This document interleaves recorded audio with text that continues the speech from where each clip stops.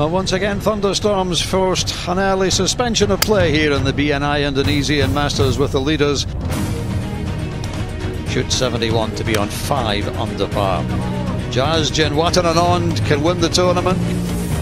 Plenty of action before that though, and the local crowds were delighted to see Kevin Akbar. Tuan monitor gimana hari terakhir Indonesian Master 2022.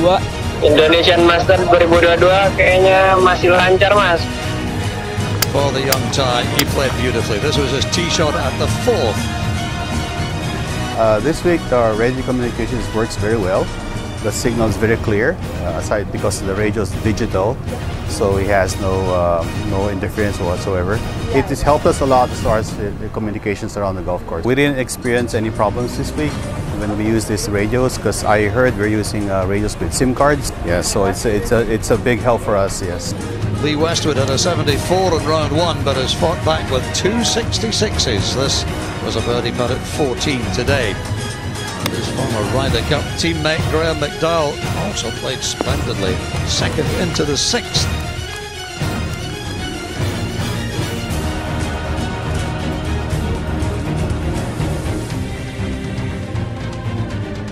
The impressive Indian Veer Alawat. Birdie putt at the 6th, and he's at 12 under, 3 behind, with just 3 holes left today. His tee shot at the par 3 11th. Almost hold out, easy birdie for Sukin Sarit.